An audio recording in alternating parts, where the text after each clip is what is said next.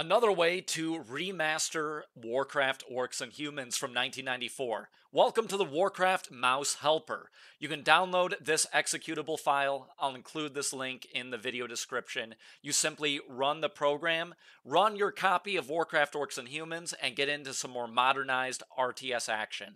Let's jump into it. And so here we are in Mission 1 of the Human campaign, and right away I am actually scrolling about.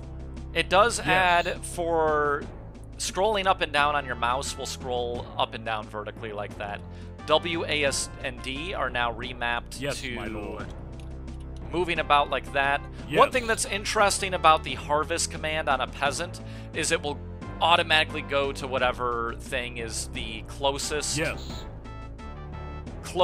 harvestable item. So there he was mapping his way up to try and harvest the wood.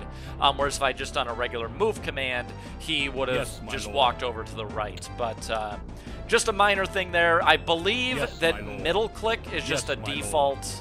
A default move command. And then also by default, and so this actually is kind of nice. You can use W, A, S, and D to look around. Let's see, I'll kite my guy back. Yeah, so it defaults to either an attack or a move whenever you go up that way. Now, if I hit Shift and F11, W, A, S, and D scrolling is now off.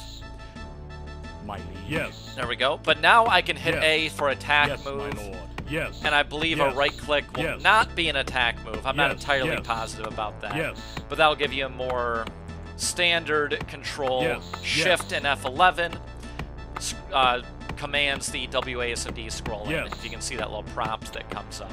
But so, just a real simple download. I'll include the link in the video description here. Real simple download, and it can provide some more modernized functionality to the original Warcraft 1 client without having to go to a full mod such as War 1 Gus, which is another option. I've got a big video on that. I'll link that in the description below as well.